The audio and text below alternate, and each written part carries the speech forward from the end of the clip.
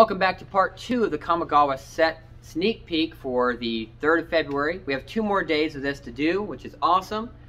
We're going to do green cards, was where we left off. That's where we're going to pick it up with some caffeine. And you already know I'm excited about this.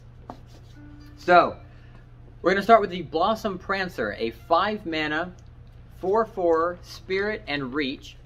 That when it enters the battlefield, look at the top 5 cards of your library. You may reveal a creature or enchantment card from among them and put it into your hand. The rest will go in the bottom of your library in a random order, and if you didn't put a card into your hand this way, you get to gain 4 life. So this is about as scrying as a green deck can get, especially since my idea for the best green combo is green-white. This is as close to scrying as you're going to get, probably. Aside from that 1 white mana Saga enchantment that allows you to scry. So a 4/4 with Reach is good. That's more of a 4 mana card than a 5 mana card. So in my mind, a 4/4 Reach is worth 4 mana. And so for that extra mana, you're getting to look at the top 5 cards of your deck and choose an enchantment or a creature card that is worth essentially more than 4 life points. Because if you don't like them all that much, you can choose to put them all at the bottom of your library and gain 4 life instead. So the extra mana, it's either 1 mana after having a 4/4 with Reach on the board, pay 1 extra mana to gain 4 life, or it's pay 1 extra mana, look at the top 5 cards, put the best one in your hand, the rest on the bottom of your library. Essentially, because for a green deck, you're running a lot of enchantments and you're running a lot of creatures. I don't see you running a ton of artifacts in a green-white, so I don't think that's going to be a problem. Because of course, if you drew an artifact card from the top 5 cards, you cannot choose that card.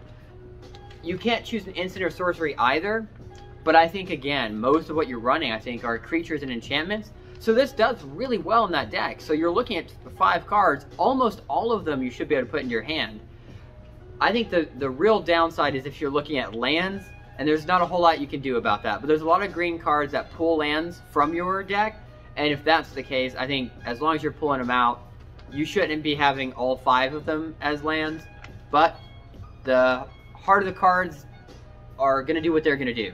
You just have to plan as best as you can with the cards you've got, and for 1 mana, I think you're looking at least 3 of those cards are cards you could put in your hand. Maybe one's an instant or sorcery, maybe one's a land. So for choose the best of the 3 cards, even if that's the scenario we're looking at here, you pick one to put in your hand. And if you can't, I think this is still worthwhile for the 4 life. So, and you're getting rid of the 5 cards too. Keep in mind, they're not going back on top of your deck. They're going on the bottom of your deck. So this has enormous value for what you're paying for it.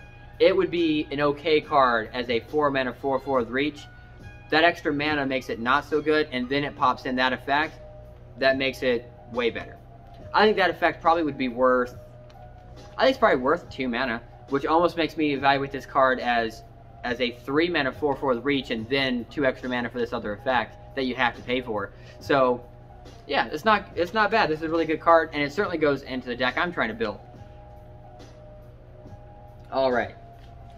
The next green card is the Boon of Bazaiju, a 2 mana instant. Target creature gets +X/+X until the end of the turn, where X is the greatest mana value among permanents that you control, and you untap it. This is a good card, especially for green. It doesn't go in the deck I want it to go into, because this is not a modification. It's not a counter that it's giving it. It's just +X/+X until the end of the turn. So since it's not modifying the card, it's really only useful because I'm untapping a creature that I want to untap. But I don't think that even with that, it's not worth it to run this instant in the deck. And especially if you're running cards like Blossom Prancer we just talked about, then you have to be a lot more stingy. You got to be more specific about what instants you're putting in and what sorcerers you're putting into your deck. That way you're not devaluing other cards that are allowing you to pull enchantments and creatures out.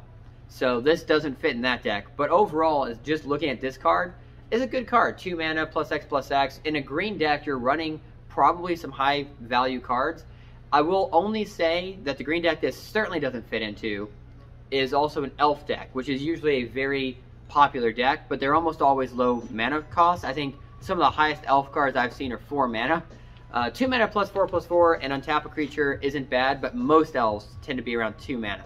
So +2/+2 for 2 mana isn't great. So you want to at least get it to be a +3/+3. So just evaluate your deck before you put this in that. But overall, the card's not bad. It just doesn't fit well with modifying cards. Alright. And that moves us to Coiling Stalker, a 2-mana Snake Ninja, 2/1, a ninjutsu of 2 mana. So it's the same ninjutsu mana cost as its mana cost is. And whenever it deals combat damage to a player, put a +1/+1 counter on target creature you control that doesn't have a +1/+1 counter on it. That's amazing. This combo's, I mean, it's going in my Spirit deck, even though it's a ninja. It's that good of a card. I don't have to ninjutsu this out, but guaranteeing that combat damage is good. But I don't need to do that. I pay 2 mana, establish a threat that's just a 2/1. They're gonna want to kill that card, because if it does deal combat damage, I'm gonna modify a creature that hasn't yet been modified. And my cards that are comboing with my creatures, the modified creatures that I control, it doesn't matter how big these creatures get. What matters is how many creatures I have that are modified. So what this is doing is saying, oh, you have a creature that's not modified yet? Let me fix that. So that's really good. I think this combos super well in that deck. It's also not bad for a ninja card. The problem is that green ninjas, I'm not seeing a lot. I'm not seeing enough ninjas to justify a ninja deck with green cards. So I think that's the only downside to this being a ninja. But it's a good enough card where I'm running it in a deck where it almost has no synergy. So I definitely think it's a good card. Just didn't have to be a ninja, I think. And the ninjutsu ability, I won't be using it in my deck, but it's definitely good because it guarantees the combat damage, so you at least get that effect one time. But for me and my strategy of how I play my deck, I don't need it to actually have its effect go off. I just need my opponent to really not want that to happen, enough to where they'd be willing to kill a little 2/1 that only costs me 2 mana. So that's what I need it for. Alright. And now we get to look at the shrine for the green deck. We've seen, I think, all the shrines for the other colors now. So the green one is called Go Shentai of Boundless Vigor, a 2-mana shrine that is a 1/1 with trample, and at the beginning of your end step, you may pay a mana. And if you do, you put a +1/+1 counter on target shrine for each shrine that you control. I like this card because it modifies itself, and I only need it to do that one time. So for essentially 3 mana, I'm playing this card. The 3rd mana is not getting paid until my end step, but for 3 mana, essentially, I'm getting a 1/1, well, what's going to end up being a 2/2, one of which is a +1/+1 counter. So I'm playing a modified creature, and then I don't care about it anymore. It's just sitting there being a modified creature. Is that too slow for the deck that I'm trying to run? Is it too slow for most other decks? It could be. The trample definitely incentivizes you playing with a bunch of other shrines. So I definitely think this is meant to combo better with your other shrines. But it may be worth it to put into your deck just because it modifies itself. Because it counts as a shrine, so you're paying 1 mana, and it's at least giving itself a +1/+1. Because it says for each shrine you control and not for each other shrine you control that you get a +1/+1 counter. So for that reason, it at least gives itself a +1/+1 modification. So it's definitely a worthwhile card to run in a deck that cares about modifications. Other than that, it's not a good card. I don't think you run it in most green decks. I don't think you run it in most decks. If you're not running it in a deck that cares about modifications, you have to run it in a deck that cares about shrines. So that's my take on this card. I like it. Overall, though, not a very good card. Next up, we look at Air the Ancient Fang, a 3-mana Snake Samurai, a 2/3 that when he enters the battlefield, he enters the battlefield with a +1/+1 counter if you control a modified creature. So this is really good for my Spirit Samurai combo deck modification situation. I think that for my deck, it's almost certainly a 3-mana 3/4, one of which is a +1/+1 counter. And it's a samurai, so when other samurai warriors attack alone, I might have other effects happening at the same time. So this is a really good samurai card. I definitely think that there's a deck it fits in. I think it's the right color. I thought most of the samurais I'd want to run in my combo deck were going to come from the white side of things. I thought my spirits were going to be green, and I thought my samurai would be white. But I tossed this in there as my samurai that's a green card. I think it fits really well. So I like it. And I only need one other modified creature for the effect to happen, by the way. I mean, it's almost certainly happening then, especially in my deck. And I think if you run it in any samurai deck, that's happening. All these other samurais are giving each other counters and doing crazy things when they're attacking alone. So I definitely think this is a 3-mana, 3/4 card that counts as being modified by itself. So good card. Alright, that moves us to our legendary Dragon Spirit for the green deck. So it's a 5-mana Dragon Spirit, 4/4 with flying and with death touch. And when it dies, you choose one of 2 effects. The first one, search your library for up to 3 land cards, reveal them, and put them into your hand and shuffle your library. Or create an XX green spirit creature token, where X is the number of lands that you control. So the second effect is the second of the death effects. Isn't all that good, but the first one is pretty good. It's a 5-mana card, so for 5 mana you're getting 4/4 flying death touch. Of course, that's already good. And searching library for the 3 land cards, putting them in your hand, is good for a couple reasons. 1, it gets those lands out of your deck. And 2, maybe you're saving up to play more cards. I don't know for sure if you are, but maybe. And I think that makes this card pretty good. I don't know for sure if I run it in my favorite deck that I want to do, my Spirit Samurai deck. Even though this is a Spirit, it doesn't really combo well with modifying, which is a real shame to see. I really wanted to see the Dragon Spirit that modified stuff, or that its effect comboed with modified cards. Didn't happen. Maybe it would have been too strong. So I don't get to run it in my deck, darn it, but it is a good card. I definitely think you see play, just not in my deck.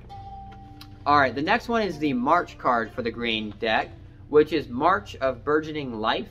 It is a 1 mana and then X mana, so it's 1 green and then you tap X. Instant card. As an additional cost, you can exile green cards from your hand to reduce the cost of this by 2 colorless mana per card you exiled that way. And it allows you to choose target creature with a mana value less than whatever X was. And you can search your library for a creature card with the same name as that creature and put it on the battlefield tapped and then shuffle. So you're essentially, for 1 extra mana, you're paying the mana cost plus 1 of a card you already have on the board, and you want to get the other one out that has the same name. That's a really good card.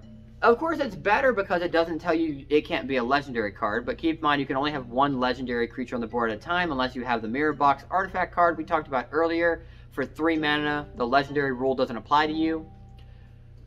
So you're probably not pulling out a legendary card, you're probably pulling out another card that buffs up or is affected by having modified creatures when it enters the battlefield. It's a good card, and it's worth it to run in, I know in my deck, it's worth it to run, I think you run this in any green deck. It's hard for me to see a green deck you don't run this in. Well, I suppose except for Commander format. Keep in mind, in Commander format, you can only have 1 copy of every card in your deck, except for basic lands. So this would be a terrible card to run in Commander. But I don't think it was made for keeping Commander in mind. And I think aside from Commander format, this is a fantastic card, and it's an auto-include in any green deck. And I'm happy to finally see a March card that I actually enjoy. So I was less than enthused about our Dragon Spirit for my specific deck, but it was a good card. This card is definitely going to see play a couple cards, at least a couple copies of this card at least in my deck, and I think an auto-include in any green deck. Alright, next is Orochi Merge Keeper, a 2-mana Snake Druid, a 1/1.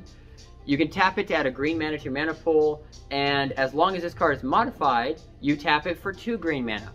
That's not bad. I'm almost certainly modifying all the cards I'm putting on the board in my modification deck, but it doesn't combo super well with modified cards. It's really good early in the game if you pay 2 mana for this card. It still produces a green mana for you, which is pretty standard for 2 mana green cards these days. I think it tapping for an extra mana when modified is okay. I don't know, I feel like maybe it's just a little too slow for a modification deck, but it's your way of getting extra mana, especially since your modification deck may or may not be including elves, because you don't have to run my little Samurai Spirit modification deck. You could do a Spirit Elf modification deck, and I think that would do pretty well. You're pulling elves from other sets though, so that's better for people who have been playing Magic for a little bit. But just looking at this set, and this card in particular, I think a 2 mana 1/1, tap it for a green mana is good, but for the most part you're running an elf or an elf deck if you're doing cards like this. So I think maybe it's just a little too slow. Next we look at Roaring Earth for 2 mana. It is a 2 mana enchantment that whenever a land enters the battlefield under your control, put a +1/+1 counter on target creature or vehicle that you control.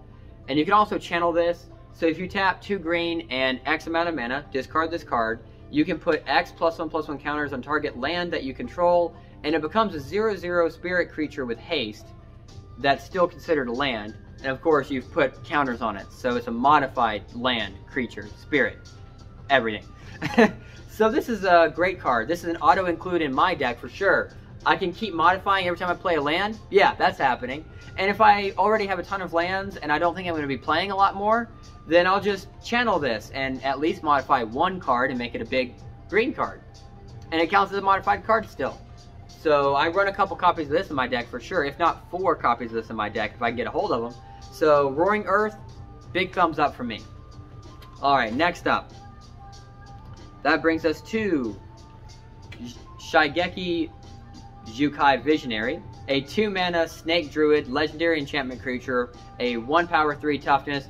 Pay 2 mana, tap this card, and return it to your hand, and it allows you to reveal the top 4 cards of your library, and you can put a land from among them onto the battlefield tapped, and the rest go into your graveyard, which sounds like a bummer, but it has a channel ability. While this card stays, and remember, every time you activate that effect, this card goes back to your hand.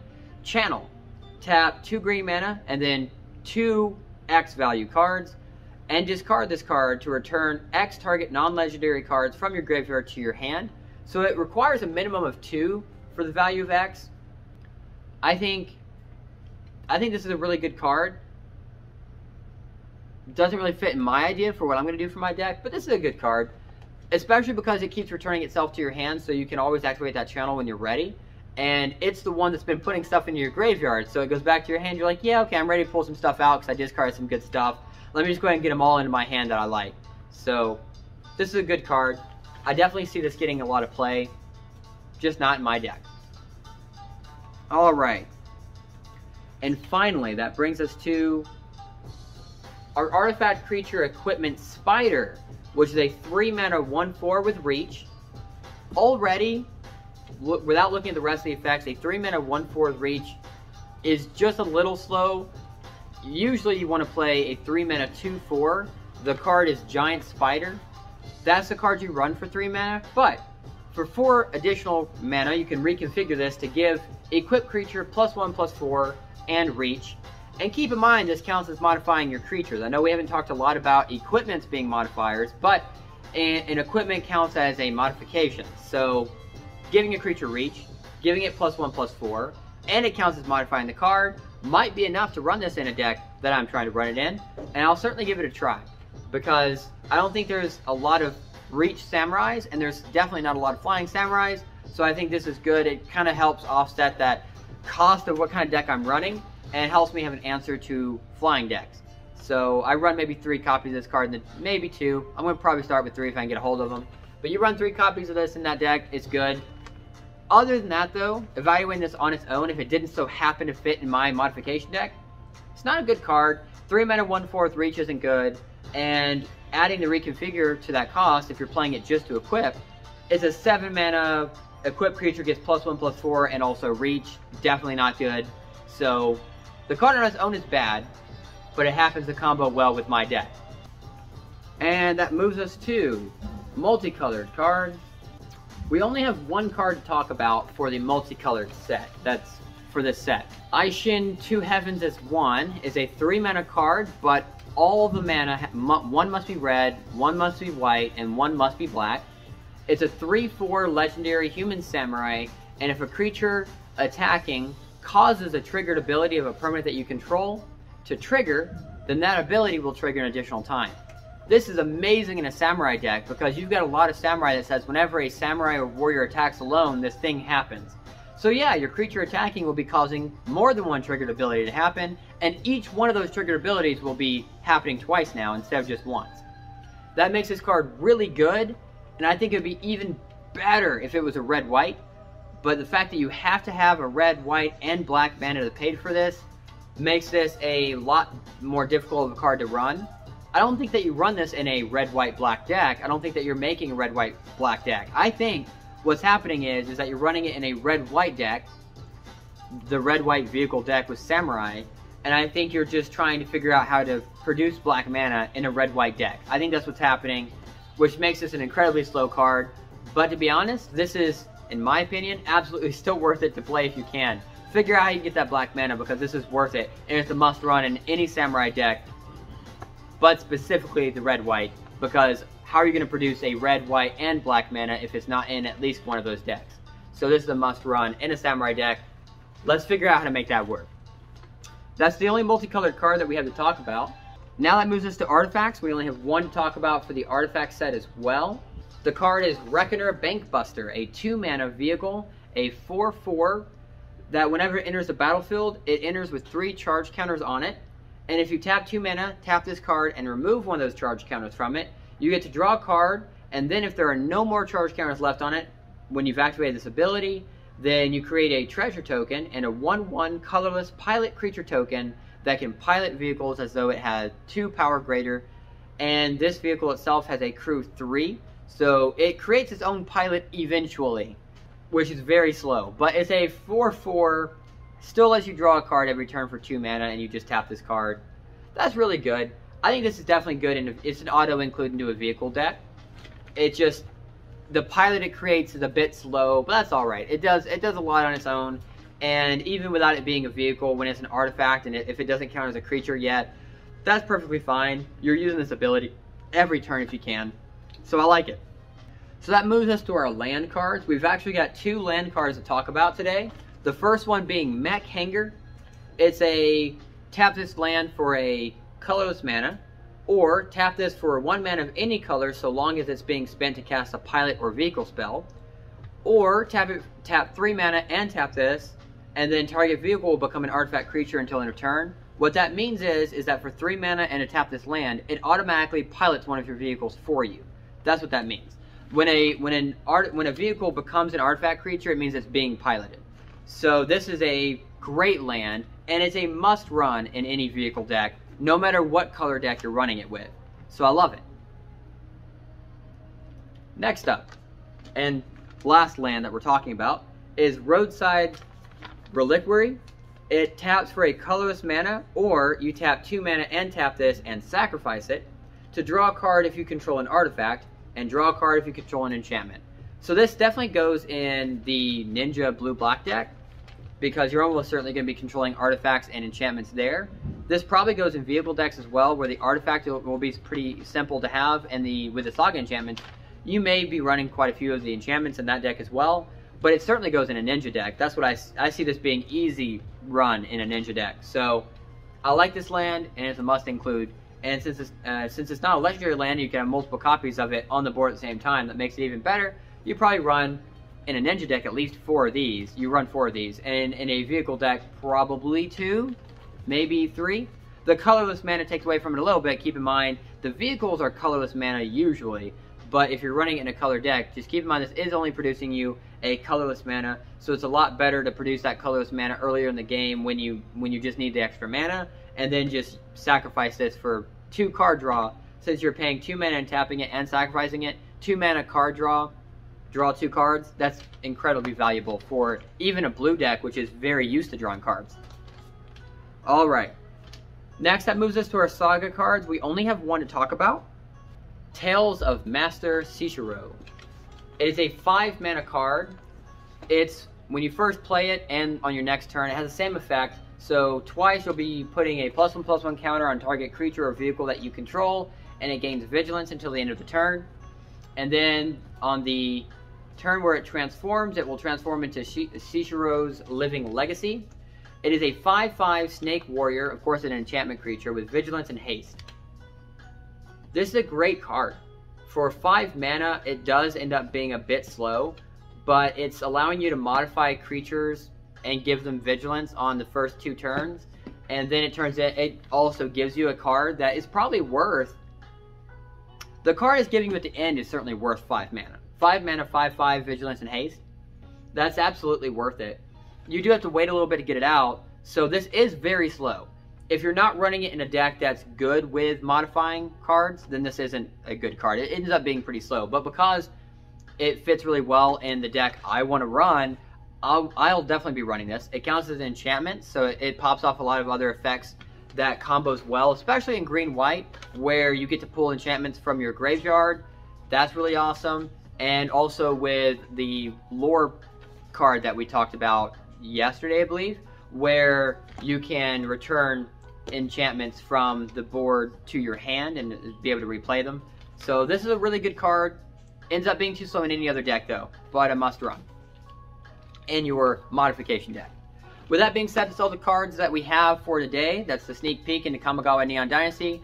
Don't forget it comes out on the 18th, so let's get excited about it. We've got 2 more days of sneak peeks, and I'm excited for each of them. So I'll see you in each of those. Drop a comment down below on any of these cards that I've talked about, ones that you're excited about, ones that you think I maybe got wrong, that I thought were maybe not so good, that you think could be good, and tell me some deck ideas you've got. Don't forget to like and subscribe, and we'll see you next time.